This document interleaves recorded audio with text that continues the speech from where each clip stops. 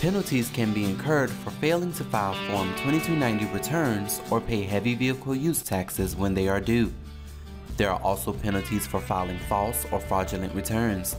These penalties are imposed in addition to interest charges for late payments. Penalties for HVUT non-compliance are costly to motor carriers. The penalty for failing to file IRS Form 2290 by August 31st is equal to 4.5% of total tax due, assessed on a monthly basis up to 5 months.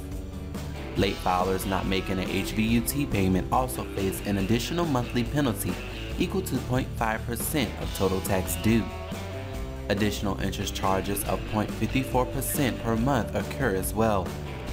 Based on these rates, an HVUT liability that was originally $550 would climb to over $700 by the end of the 5-month period of delinquency.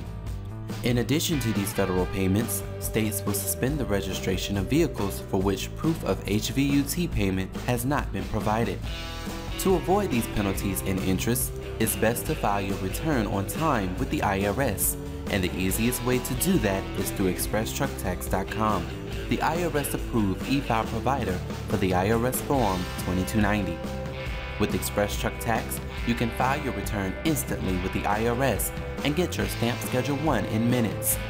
If you have any questions about heavy vehicle use taxes, you can contact our team in Rock Hill, South Carolina at 704-234-6005 or send us an email to support@expresstrucktax.com.